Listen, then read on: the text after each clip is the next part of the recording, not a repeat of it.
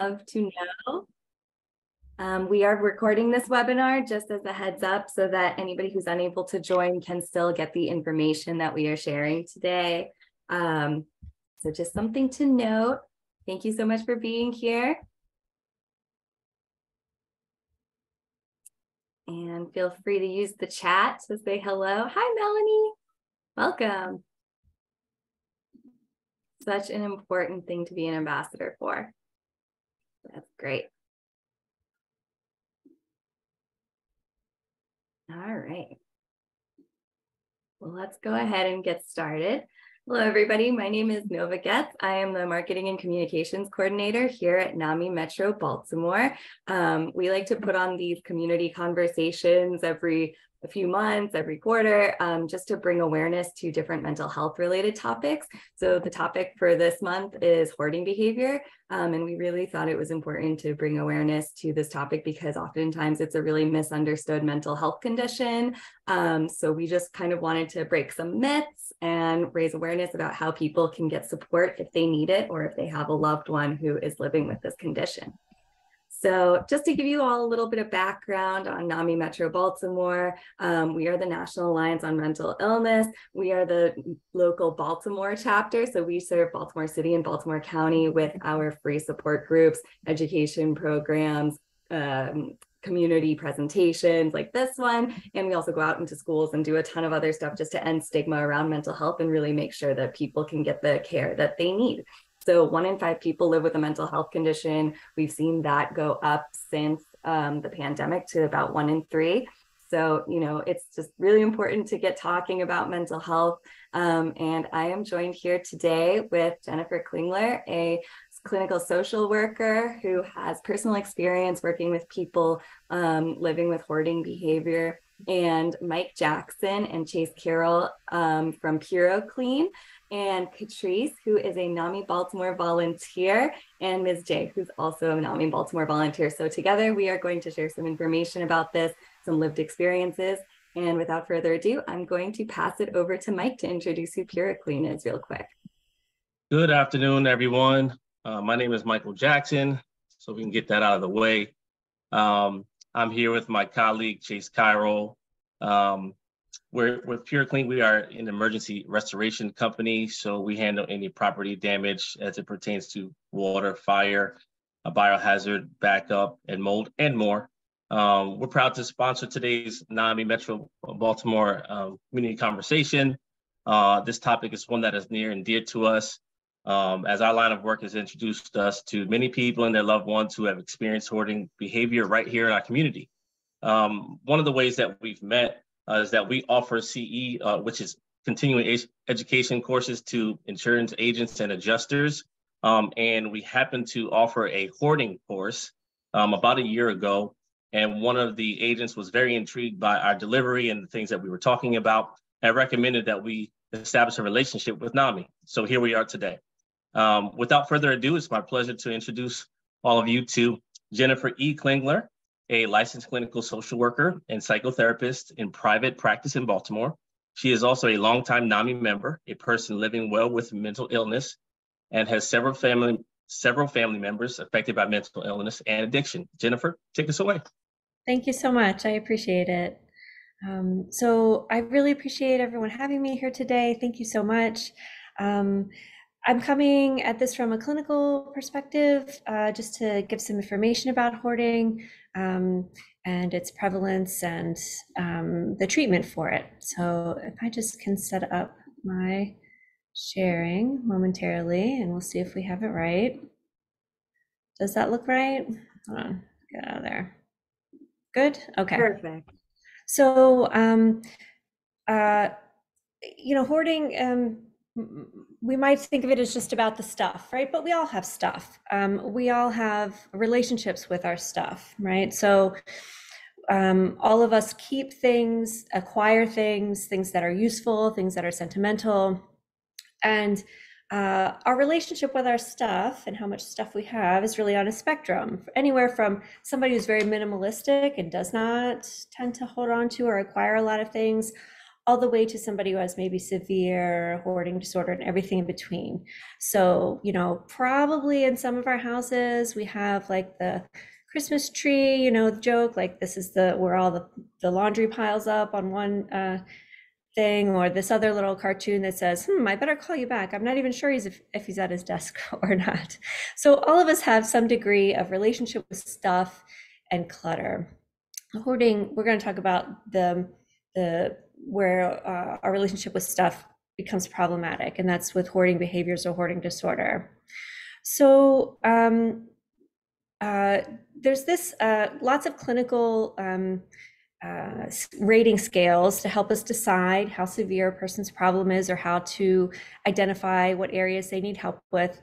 And this is one of 3 clutter image rating scales produced by these researchers. And I find it really interesting because it's a nice visual. We can have family members or people with hoarding behaviors, you know, kind of point to an image to say, oh, my place is more like this, and I'd like it to be more like this. So on picture 1, we have just like a normal kitchen, kind of very uncluttered, not much stuff in it. And this is a series of 9 photographs. In 2 and 3, it's also a normal kitchen, you know, maybe it has some more stuff, some newspapers that maybe could go out for recycling, somebody left their shoes on the floor. Once we get though into pictures 4, 5, and 6, we're starting to notice a problem here. So in picture 5, we see that, you know, now nobody can sit at the table to eat their dinner. We'd have to move things from the stove in order to cook on it. And then once we get to 7, 8, 9, we start to see that this kitchen is not a usable kitchen, and it could be hazardous. You know, the paper's near the stove. Once we get to the pictures 8 and 9, we can't even notice that this is a kitchen. We wouldn't know by looking in through the doorway whether this was a kitchen or some other room. So these researchers created these pictures to sort of give a visual reference of what hoarding behavior could look like. Sometimes people will think their problem is very small when in fact it's quite large, and these images kind of put it on a scale. There's also a bedroom and I think a living room we'll look at later.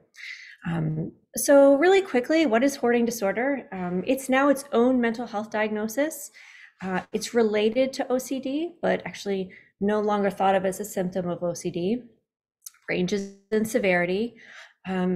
People with hoarding have difficulty with a couple of things.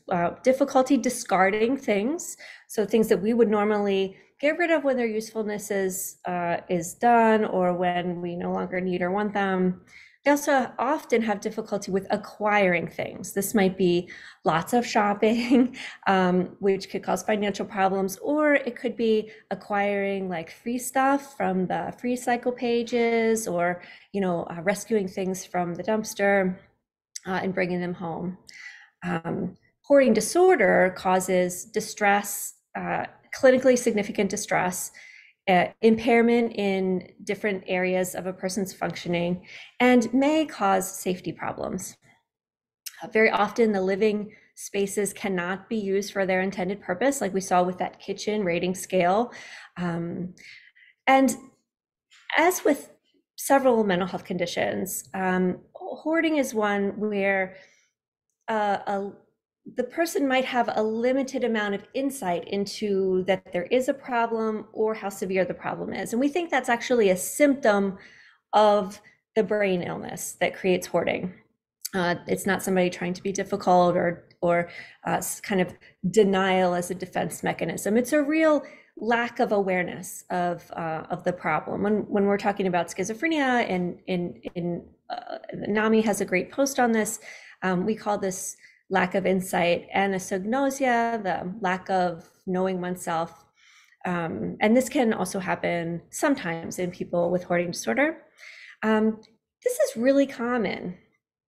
Affects about 3 or 4 out of every 100 people. So if you think about how many people are in your church, or how many people are in your high school class, or how many people are in the grocery store at every given time, 3 or 4 of those people statistically might be dealing with hoarding disorder. So in Baltimore City alone, that's 20,000 people, let alone their spouses, children, family members, and communities that are affected. Hoarding affects people of all demographics. There's no known differences in gender, in race, in socioeconomic status. Sometimes it runs in families. Very, very often there's a first-degree relative, a parent, a sibling, or a child who also has similar behaviors.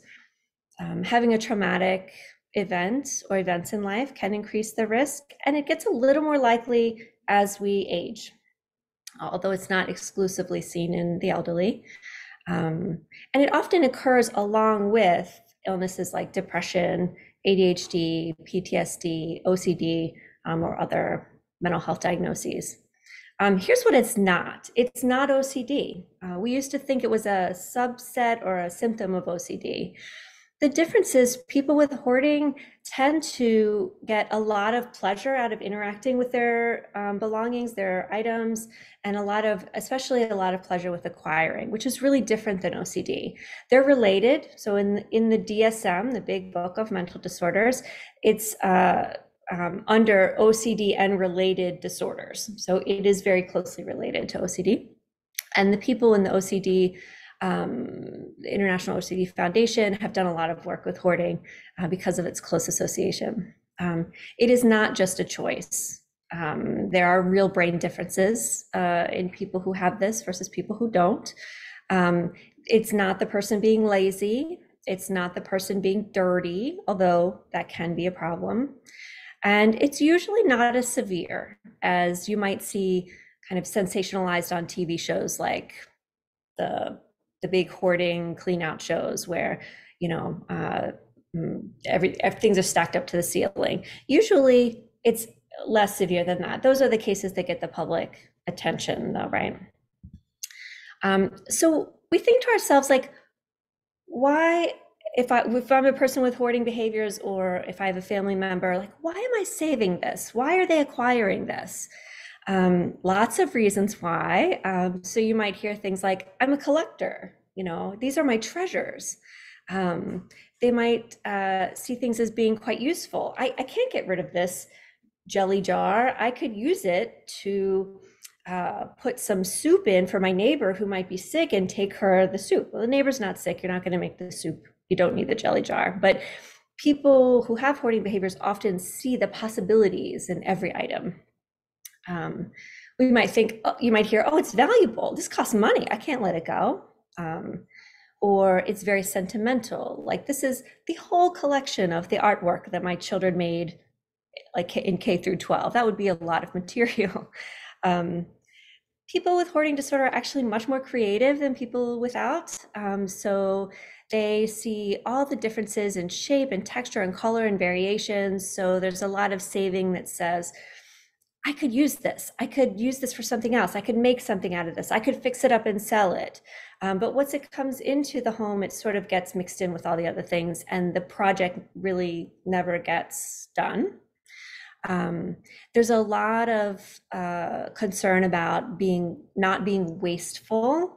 Like, I was raised during the Depression. I was taught I can never waste anything, or my family, didn't have a lot coming up and we saved everything we could.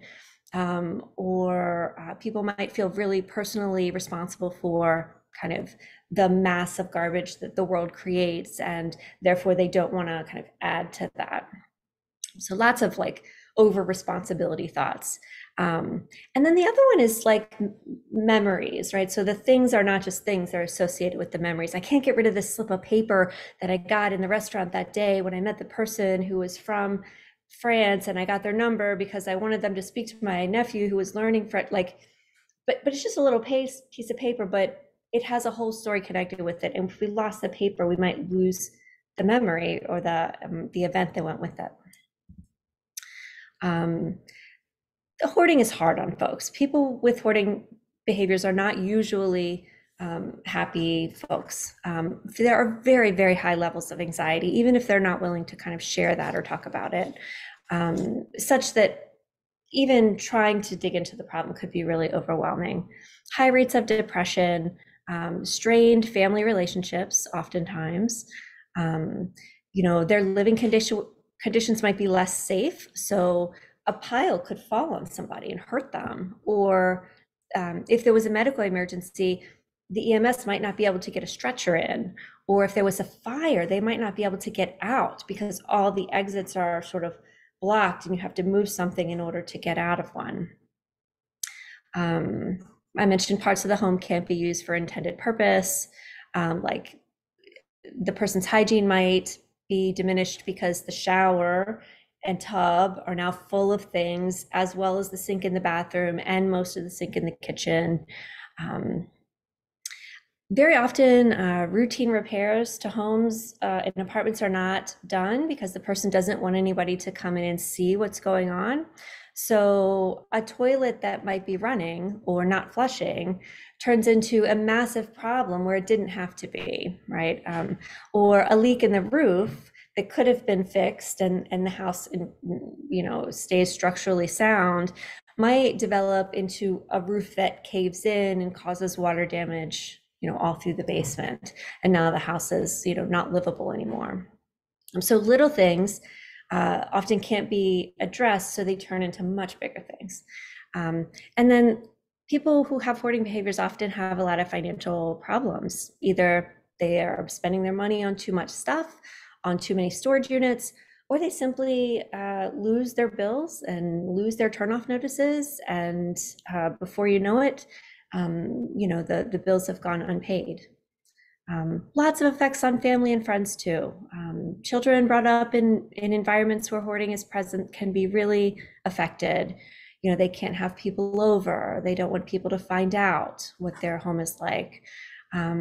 We might feel like our family member cares more about their possessions than they do about us, which is a misconception, but often can be really hurtful, can feel really hurtful. There can be lots of anger and resentment, especially if we're trying to help our family member and they really don't want our help. And then the relationship can really be taken over by discussion about the hoarding, trying to get them to change the hoarding. And then, there's not room for other things. A note about clean outs and calling the authorities. A lot of times family members will kind of want to do this.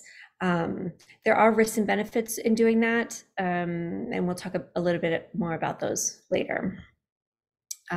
For any clinicians that might be in the audience, or family members or people with hoarding who just want to learn a little bit more about how we measure hoarding behavior, there's some clinical scales here. There was those visual rating scales, the saving inventory, the structure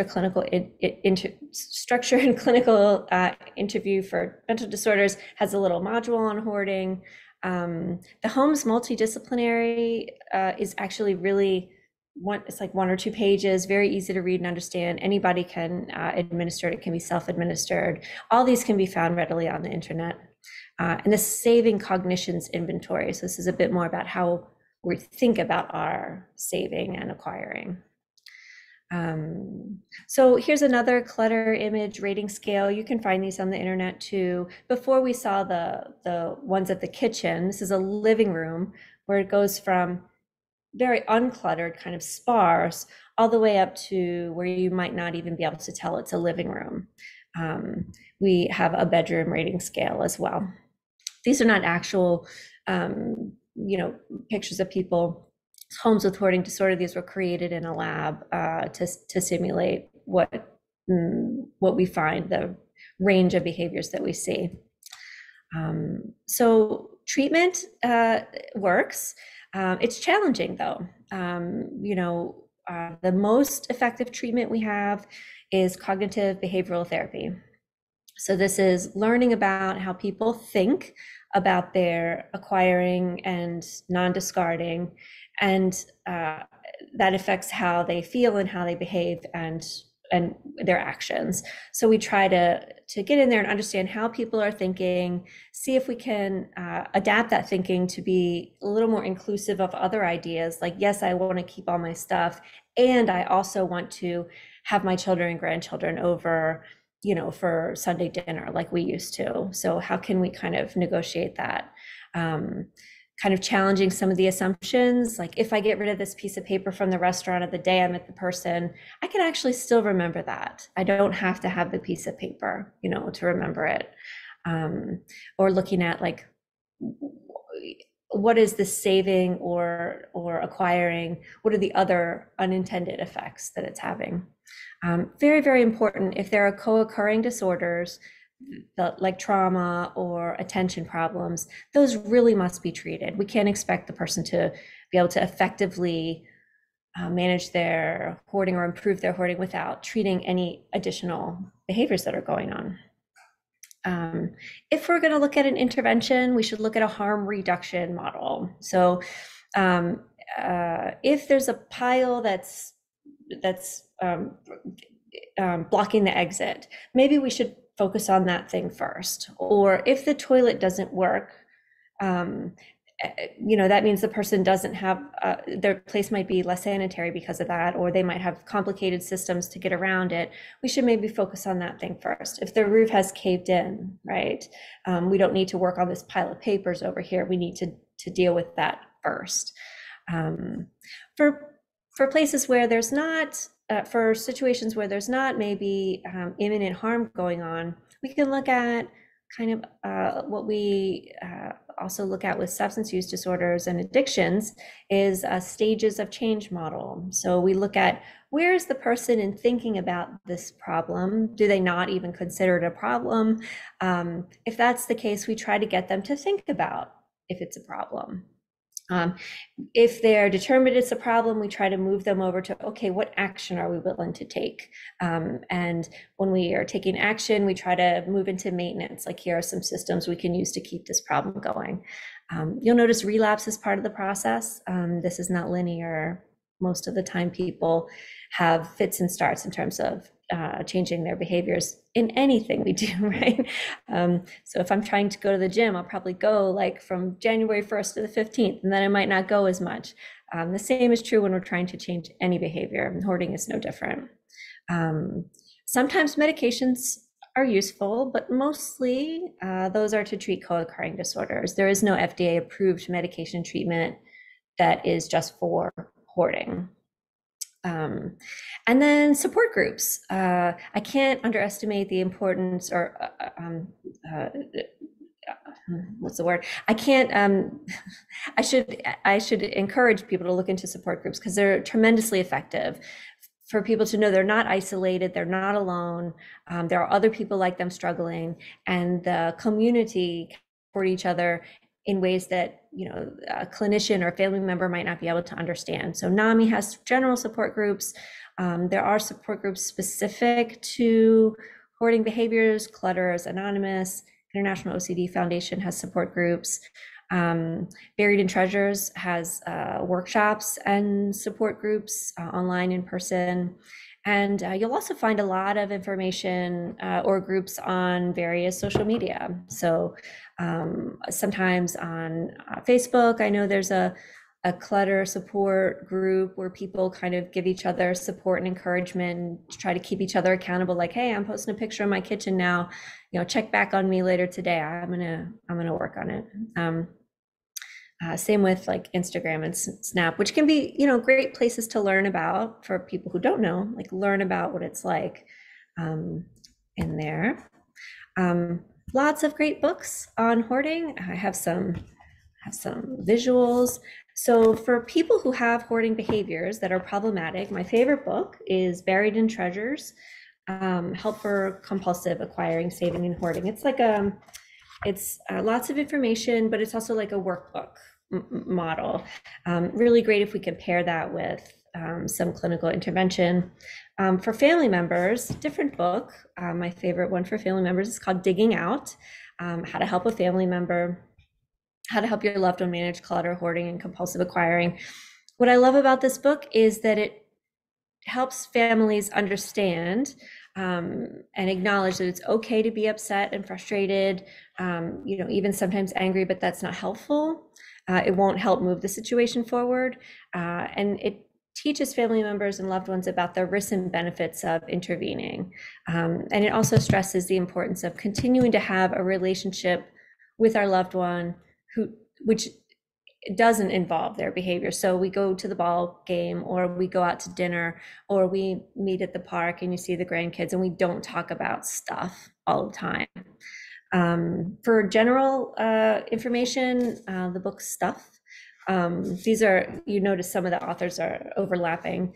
This is a really fantastic read. It's very well written, has lots of vignettes about real cases of people who have been in these studies and treatment, and really shows you a range of behaviors. For mental health professionals, there's a couple of other ones I don't have with me. Really great one, Treatments That Work, Treatment for Hoarding Disorder, has a clinician guide and a client workbook as well. So other resources, some jurisdictions have a hoarding task force. You may have heard about that. I don't think we have one in Baltimore right now, although I understand that in the county it might be trying to reform. So these are usually, the Department of Mental Health, Department of Aging, Protective Services, Fire Department, right? Like getting together to figure out how to manage cases of hoarding where the person might be at risk. Mental health providers. So since this is a mental disorder, it's susceptible to treatment. It's covered by insurance if you can have somebody who specializes in this. Insurance does not usually pay for like the extra work of the clinician going to the home or spending very long sessions together. And so that's sometimes a little hard to find if you're relying on insurance. There are professional organizers out there who can be really helpful, combined with some clinical treatment. I'll say hoarding is not an organization problem solely. It is a too much stuff problem. Oftentimes people who hoard think that if I just had enough time to organize this stuff, right, it would just be, it would be okay. I just need to organize it better. Actually, it's too much stuff. But there are executive functions involving categorizing, organizing, prioritizing that are impaired in people who struggle with this. There are some hoarding sensitive clean out intervention companies. So our friends are joining us today from Puro Clean, and I very much appreciate them being here. I like also Address Our Mess, Transitions Moving Services. There's also SteriClean, Serve Pro. I haven't worked with them personally. So the thing about the cleanouts, right?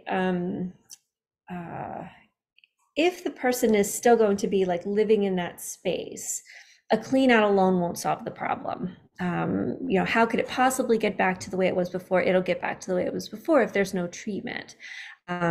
Just like if we cleaned out a wound but never did anything to bandage it up or kill the germs, it would come back. It would not heal. These companies I find are most helpful when things have either come to a crisis point, there's been a hoarding problem combined with plus some kind of disaster. So the most recent case I was working on, which this happened, is the person and I were working together on the hoarding. And then when we had that cold snap in December, they had a pipe burst in their basement apartment, and everything on the first 18 inches was ruined and then got moldy. So it became an emergency where we had to have people come in and help sort through, discard things, move things to storage, pick out what's useful. And now we're trying to, in an organized way, move back in. There are a couple of websites out there, hoarders.com, hoardingcleanup.com. They have support groups on the websites. They have clinical information kind of on the websites. Just keep in mind, these are run by cleanout companies. So they might be skewed towards that sort of intervention, just so you know. But although people do find the support groups and other things helpful. So takeaways, it's a real mental health diagnosis. It's not just a choice or a made up or, a quirk about someone's behavior. People who struggle with severe hoarding really don't have a lot of choice over what they're doing. They're not doing it on purpose, and they really have a hard time changing. They need help. It affects the family, it affects the community. It is very common. You're definitely not alone. And sometimes the big interventions are necessary, sometimes can cause more harm than good. So we've got to really weigh that out. Treatment can be effective, usually involves like a psychiatrist, a therapist, a family member, a friend that can help with this, a community, a support group, helping, all creating a nest of support around the person with hoarding so they can change their behaviors. Thank you. So that's all from me. Thank you so much for listening to my TED Talk.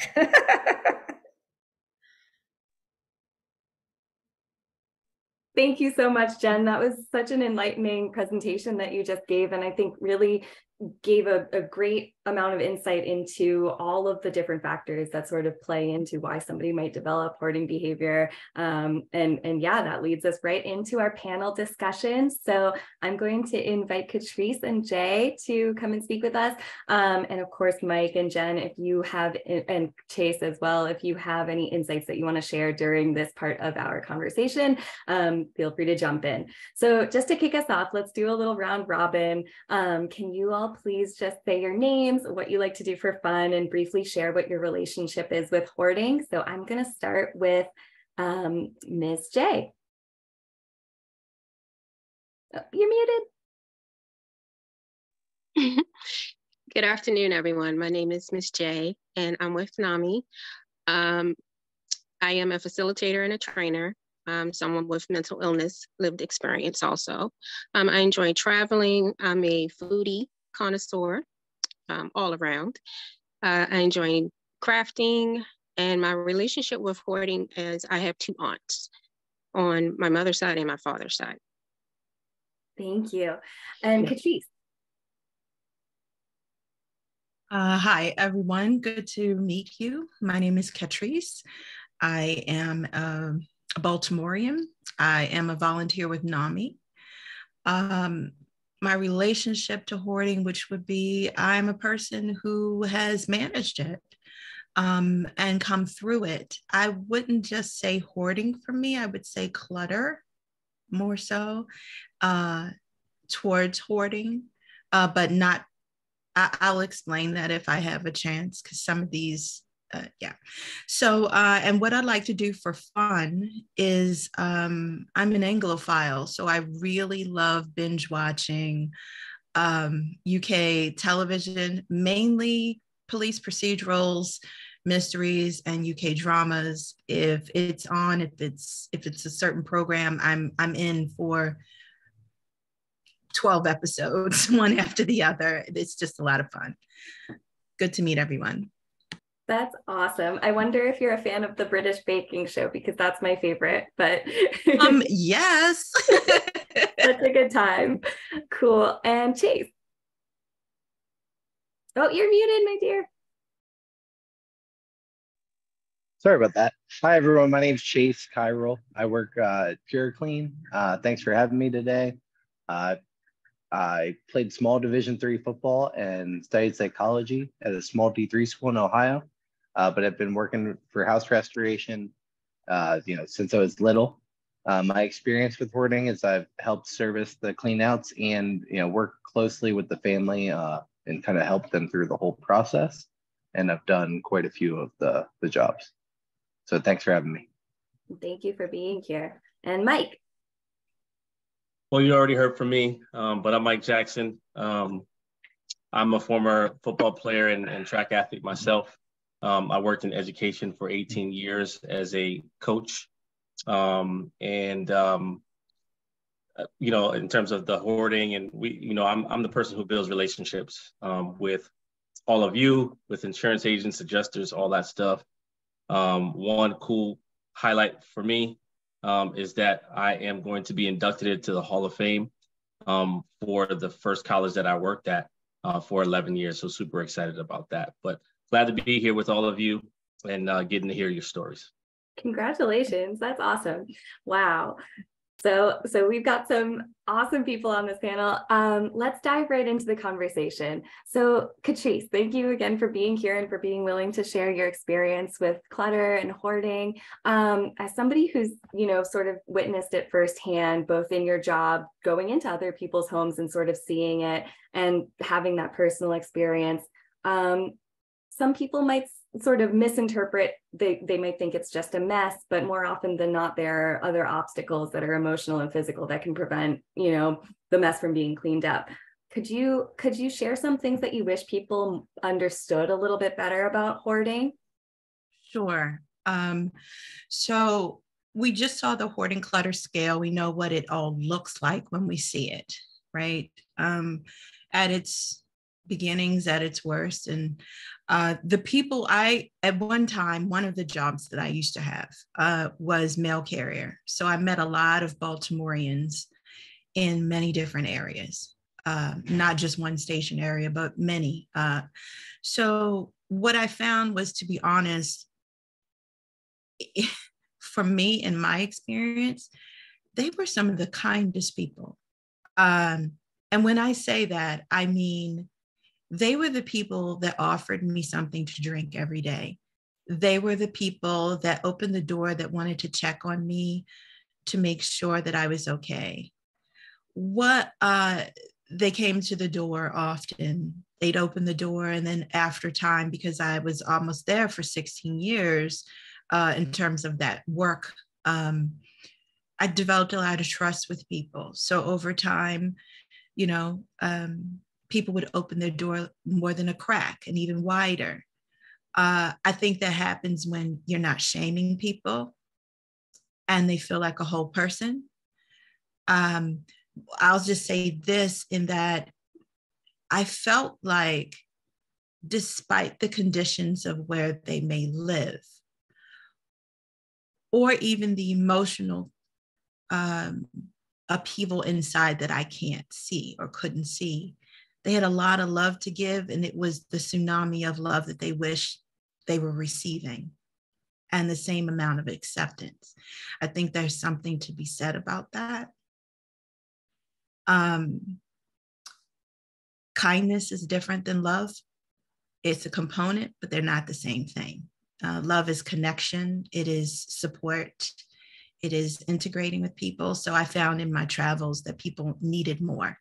They needed real-time connection. They needed something to rely upon. I think they were very open to me because I was literally a fixture every day at the same time for years. I was the thing that never changed until it did, until I had to leave or go to another station. It was something they could depend on that was good.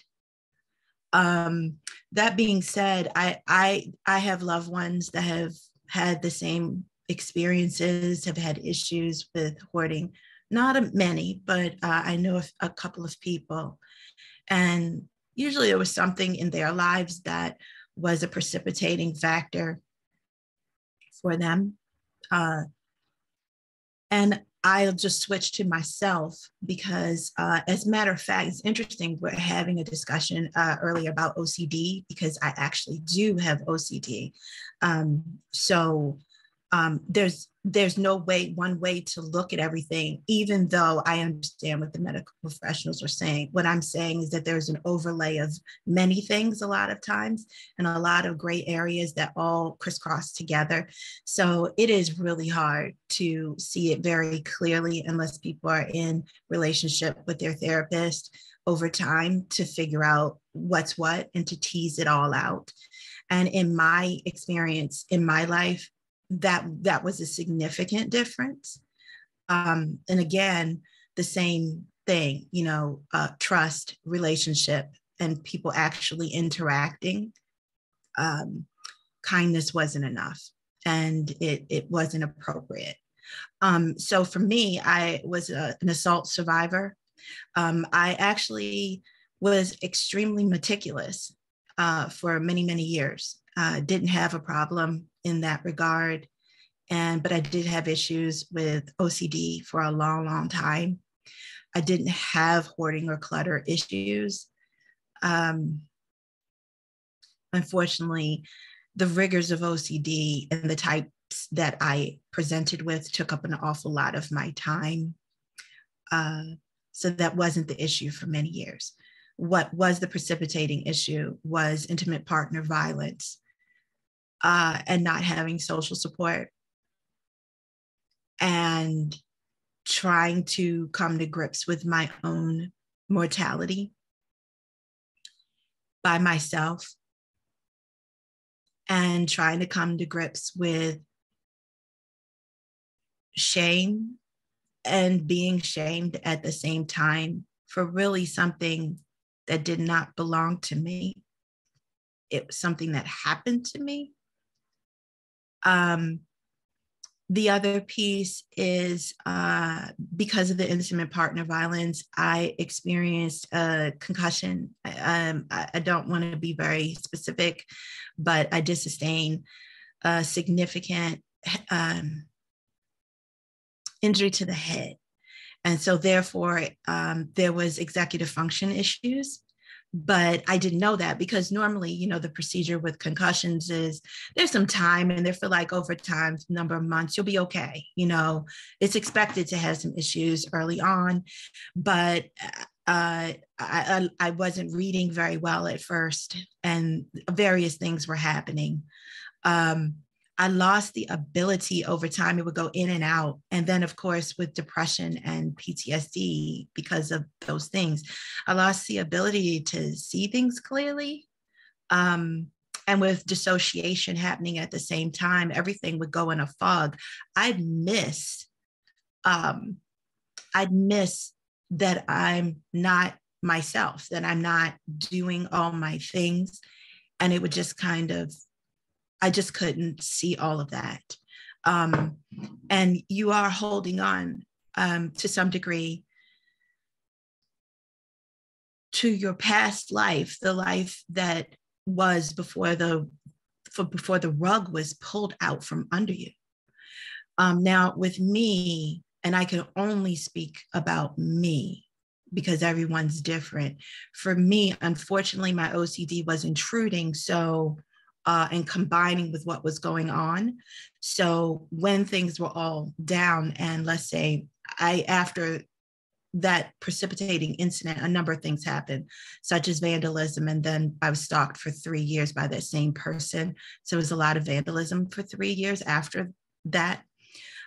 Significantly, something happened with my oil tank, and there was due to the vandalism, directly, and it created forget what people call it, a puffback, small puffback, which basically it's a little explosion in your house.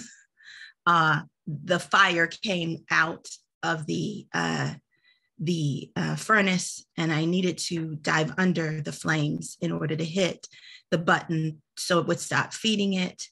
And the chimney sweeps let me know that it was because someone had poured a solvent into my oil tank. There was nothing I could do about that. So when I say I was really grappling with understanding my mortality, being harmed 6 months earlier, and then this, and then every few months, another thing, it was just taking me out of my ability to function normally.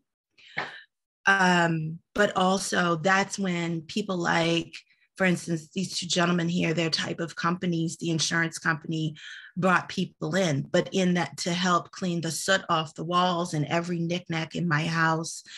It was an enormous and expensive amount of damage.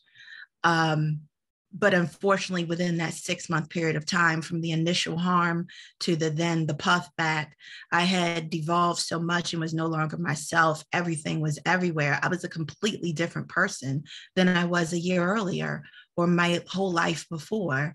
So it was very humiliating to have to let people into your home and you're not yourself. What my home looked like by that time was about maybe a 4 or 5 on that scale.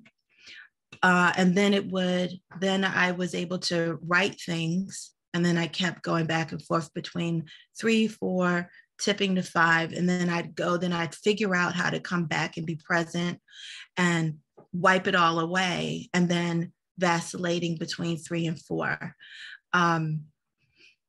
In my mind, because there were constant attempts to stalk and harass and break in my mind, I kept thinking that if I just leave everything where it is, that nothing important could possibly be found or stolen. And that I would be safe from harm, even if it is uncomfortable for me to be in a situation that is egotistonic, something that that is not comfortable for me. It's not me. It's not working well for my mental health. Of course, that does not make sense. I know that, but that is where I was at the time.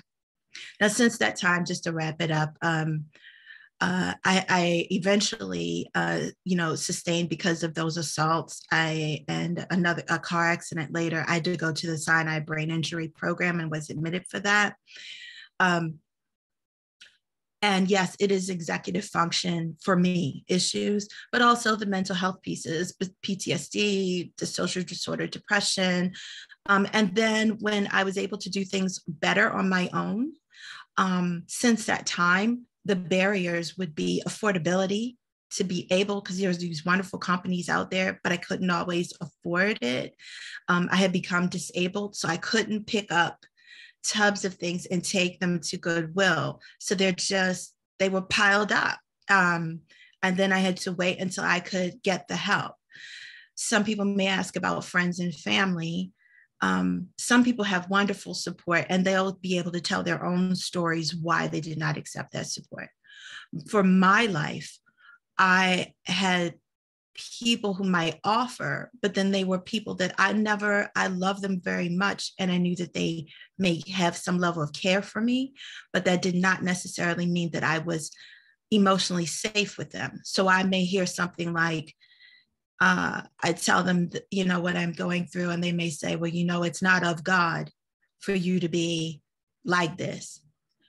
Well, I'm going to be very frank here. I'm not letting people like that in my house. I am a Christian, but I am absent, and I'm already going through what I'm going through. I'm not letting someone stomp on my well-being and my spirit just in order to get help. Some people say, well, put your pride aside. It isn't pride, it's well-being. And I had just learned the hard way that I was worth more than trading my well-being just to get help in the interim and then be broken apart. So there were people that were able to be safe. I do want to switch to that. And not a lot, but I'm so grateful for the people who were able to help me with little things. I may call and say, can you help me drive to such and such? I just want to go to this drop-off. Can you help me? The people who could do that and had the time to do it, the resources like a car that I did not have, the energy for it, the energy to not be judgmental, and even if they had those thoughts, to suppress them. I am grateful for that. So I've talked a bit, but I want to defer to the rest of the panel, but that's a significant part of my story. And there are so many points that Jennifer brought up earlier, like possibilities. I still work with thoughts like that. And that's, for me, that's CBT work. Mm-hmm. And I do that constantly. I have a wonderful bottle collection that I don't need. Now, does my house look like a 3 or 4? No, not anymore. I'm not there anymore, but I still do have to do work because I'm still healing on the inside. But my God, I've come a long way, and I'm so happy to tell you that. And thank you for everybody who's out there helping other people without judgment. You're doing great work, and I wish you well. Thank you, Catrice. Thank you so much for your vulnerability and your openness with your story. I think you raised so many important points just about how, while hoarding might be something somebody can see, there's so much under the surface, right? And that you don't know what a person has necessarily been through that's brought them to this point. So thank you for bringing attention to that and for being here today. Ms. J, do you want to share a little bit about your relationship with hoarding and your aunts? Yes, thank you. My story, sometimes you have to take a step back at self-reflection,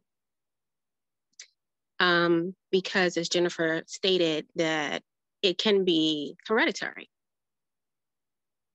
And I'll dive into that part. But with my aunt, she had trauma throughout her childhood. She's in her mid-60s now. So it's been an uphill battle. It impacts someone day to day with severe clutter, health and safety in the home. Emotionally devastating because it can cause eviction, homelessness, water damage. We've had severe mold, and this is our family home. So my grandfather and grandmother's home. So it's severe mold over several times throughout the year. The roof came crashing in. So we had roof damage. All the family photos from way back are forever gone. Memories that you can't get back. And conflict with family members and friends who are frustrated and concerned of the state of the home and the people inside the home. And it's unconditional support in which the hoarder feels abandonment.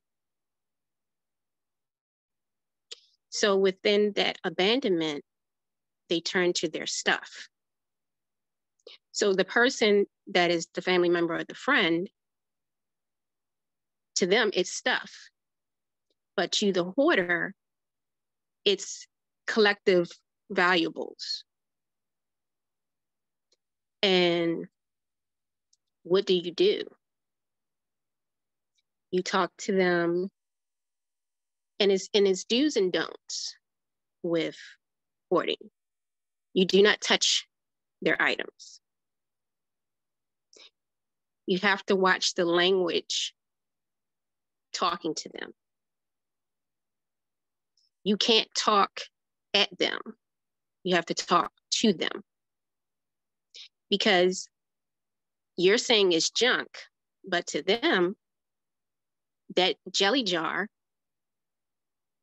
is worth $1 million. To the neighbor, as Jennifer said, to give some soup to, that's important to them. What do you do when you suggest to go to see a doctor or a counselor? They don't want to listen. What can you do? But be supportive and know your boundaries. You have to learn boundaries with someone who is a hoarder, because you can get so involved and so engulfed in their world that it consumes you. So now you're angry, which means you're taking it out on people who don't deserve it, because you're frustrated at the person that you care more about, that you feel as they don't care about themselves. And they don't like to hear the word stuff. It's not stuff. When you attach yourself to items, it's trauma.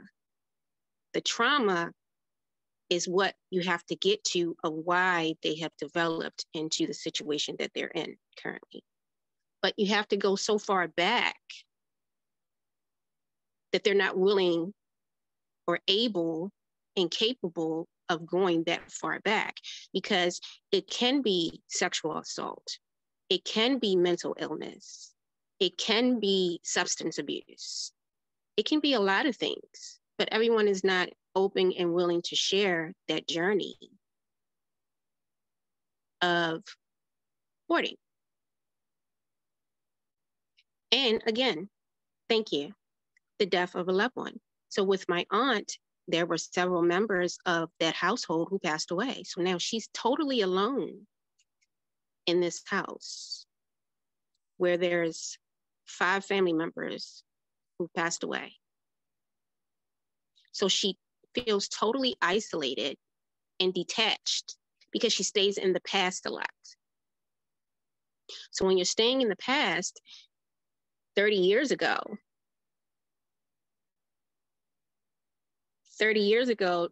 it's hard to even move forward from 30 years ago to 2023.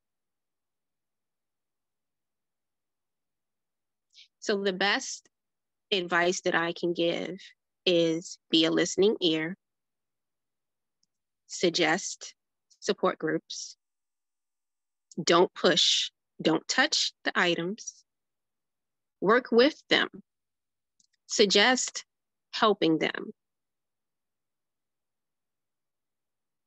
but suggest in a calm manner. Because when you go in and you're agitated, they're going to take that with their hands up. And then you're going to see a different side of this person as though they're not being cooperative because they're feeling attacked. And what does a person do who feels attacked? They shut down. And then they don't want to have anything to do with what you're saying. They're tuning you out. And that's what you don't want. You want to get to the root of the hoarding, which is going to take time and patience. And again, boundaries. Boundaries is everything when it comes to someone with an addiction, because of you getting so enthralled in their world. And that's my portion.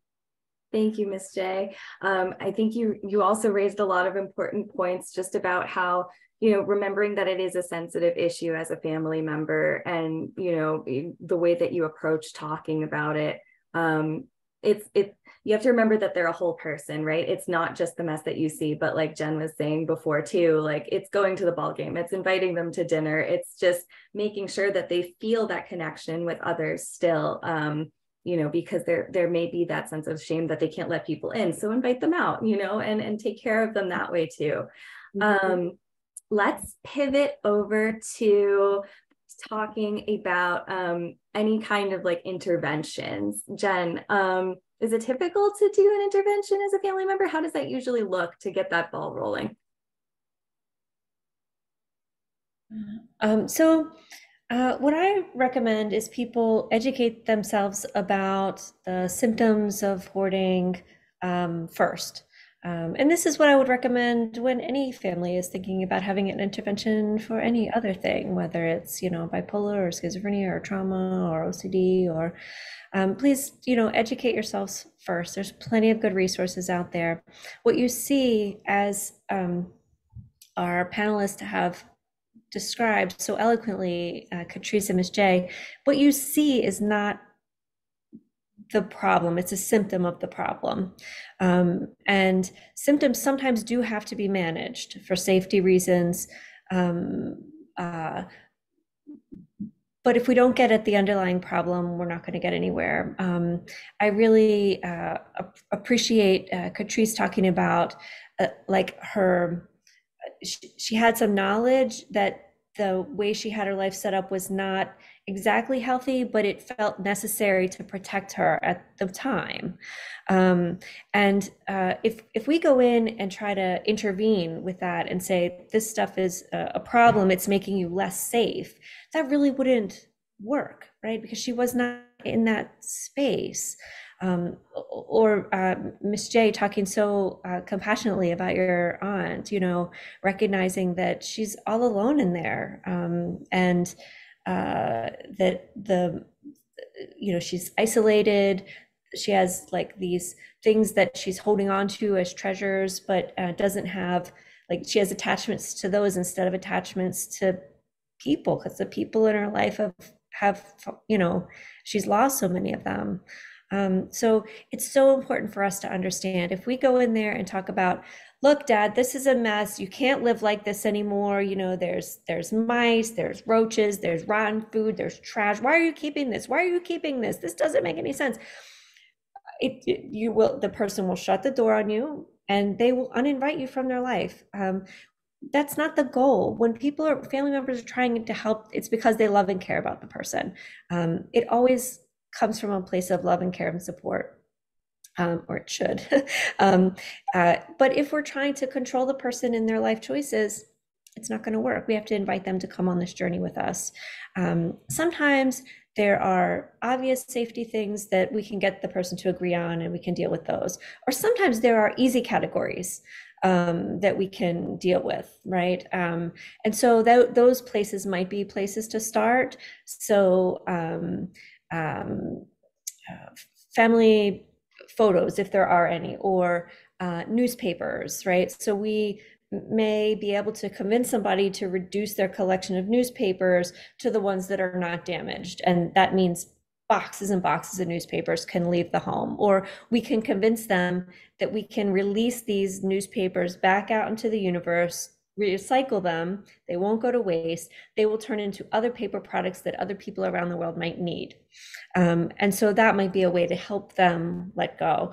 And then once you have a way in, right, sort of just expanding that a little bit, always being a good listener, always being respectful. I go to people's homes all the time as part of my work. I can't imagine doing my work and not being able to be with the person in their home.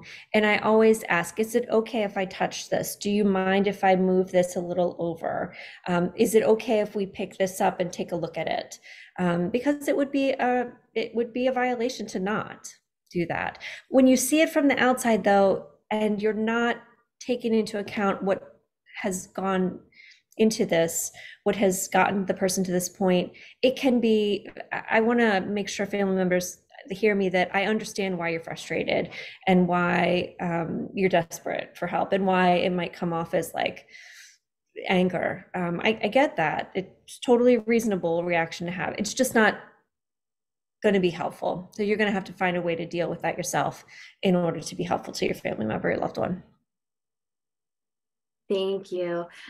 Real quick, I just want to give Chase a second to sort of talk about his experience kind of going in and how, you know, Pure Clean kind of navigates these sensitive sort of situations. And then we'll open it up for Q&A. Thank you. So for me, I'm usually brought in when a family member or a loved one or a friend has identified the need for, you know, some further intervention. And when that occurs, there's usually, you know, some clinical work that's being done on the side. And a big thing for me, and a part I want to touch on, is the language piece and asking and how you present yourself when going through people's stuff.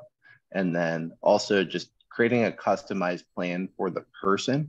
I'm a very process oriented person.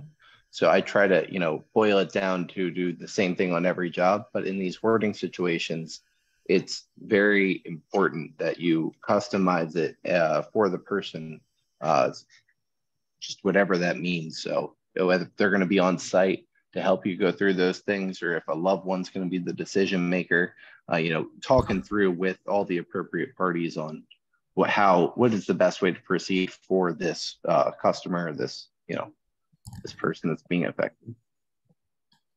That is so important, just because everybody's different. You don't know their story. And so you want to be as respectful as possible and really just make sure that they know that you care.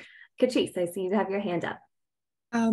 I'm so appreciative you said that, Chase. I really am, because I know when I needed to let some people in for the restoration crew after the puffback, and Jay, I'm glad you brought up, I have multiple things going on in my head, so bear with me. Jay, I'm glad you brought up grieving, because the year before that happened to me, my nephew of 6 weeks, who was coming to live with me, died at 6 weeks. And then 4 months later, my dad died. And then the following year, my best friend died, and then I was harmed. So it was a cacophony of things. I'm glad you touched on grief. It matters, and respect. Chase, in terms of the language, when the restoration crew came in, I'm so glad you brought this up, because some of the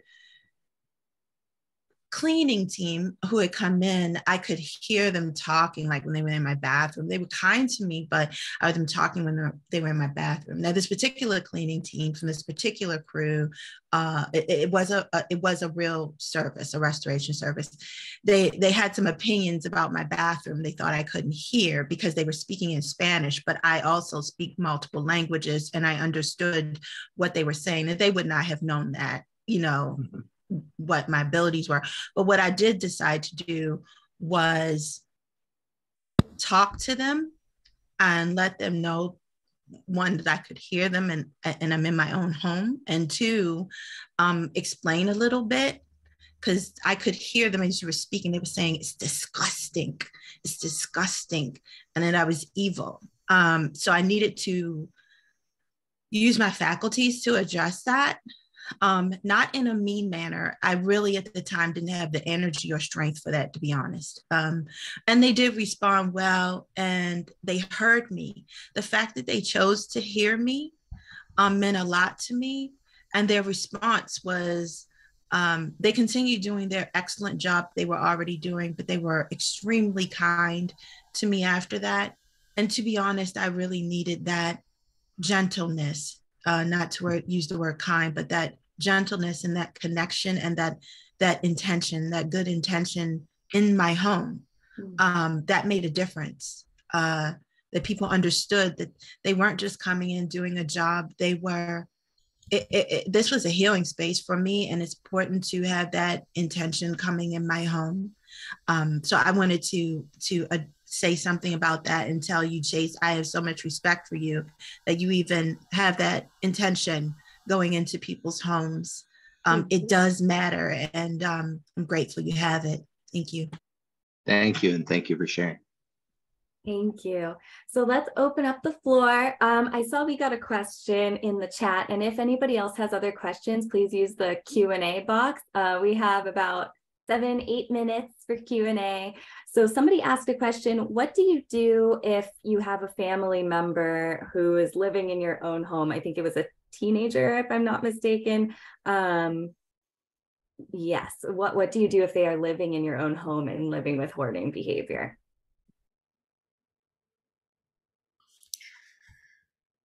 So I would say the research shows that when the person with the clutter or hoarding issues is living with someone else, there can be a tendency to sort of counterbalance some of the saving and hoarding, or some of the sort of downstream effects. So it's okay to have boundaries in your own home about especially the common living areas of the house.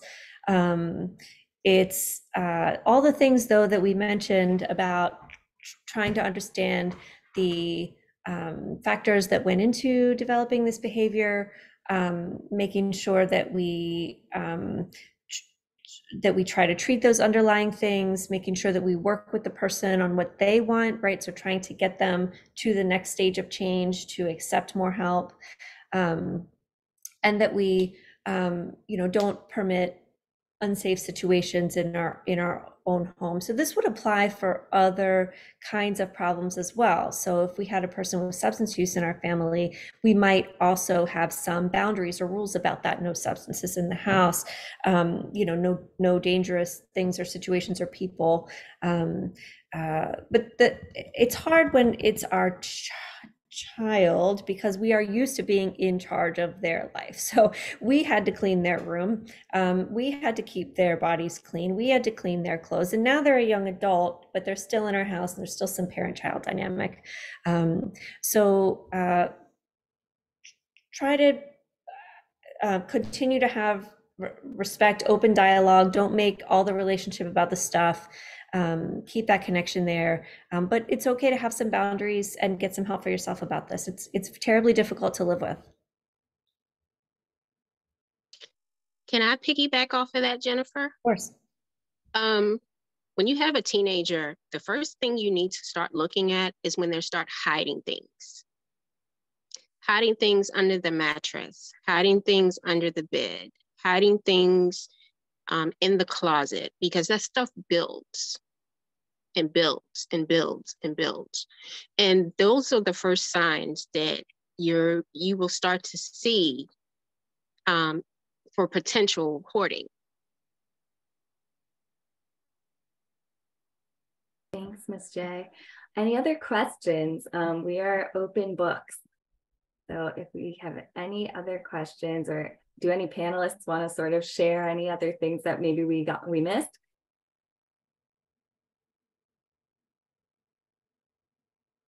I just want to say that, you know, with all of the people that you're seeing on the panel, there's been some questions about, you know, hey, who do I talk to?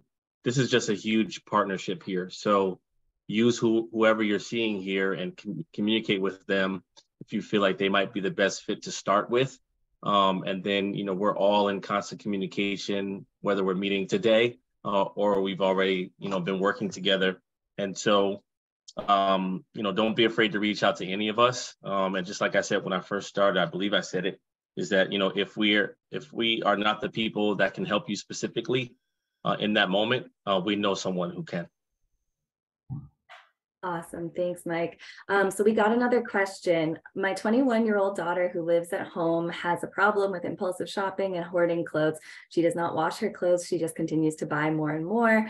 I have large trash bags of her clothes in my basement, and she keeps clothes all over her bed and on her bedroom floor to the point where she can't sleep in the bed. What resources can I seek out to help her and me? I am really at my wit's end and I really need help for her.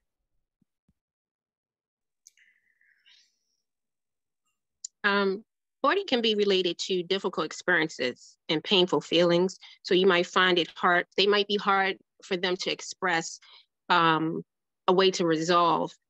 Hoarding helps them cope with mental health problems, distracts them from feeling anxious, upset, or afraid of something that's going on with them.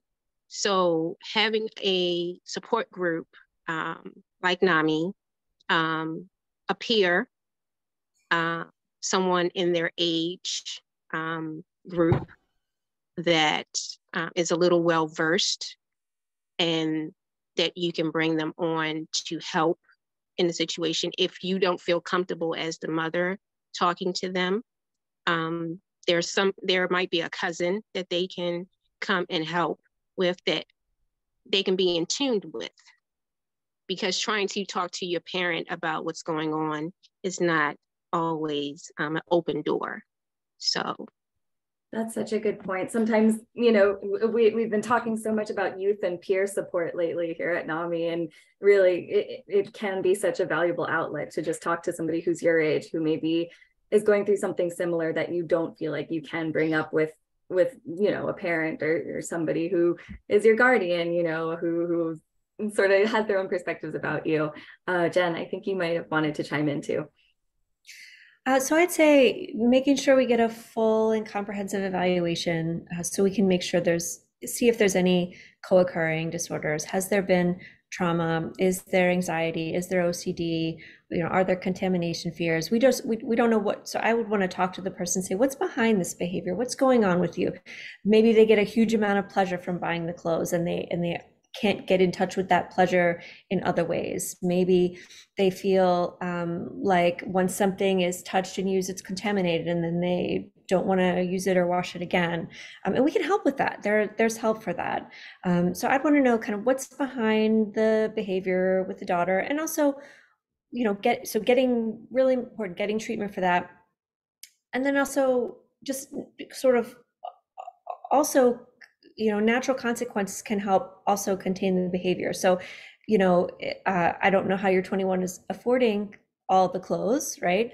But that might be something to look into. Or after the dirty clothes end up in the basement, you know, there might be a family rule that there can only be 3 extra bags in the basement. So what do you want to do with them?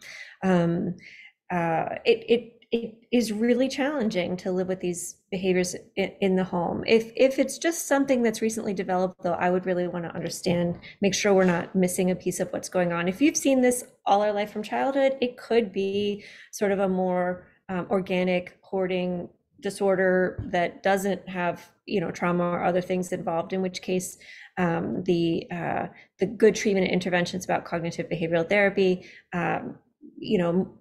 moving her from a state of change, like, does she not care about this problem? Can we make her care about it a little bit? Can we get her some help? Can we help her feel good about it? That sort of thing. Wonderful. Thank you so much. I am mindful of the time. We are close to wrapping up. So I just want to take a second to say thank you to all of our panelists for each, bringing your wealth of knowledge from your lived experiences to what you do out in the world to try to help people.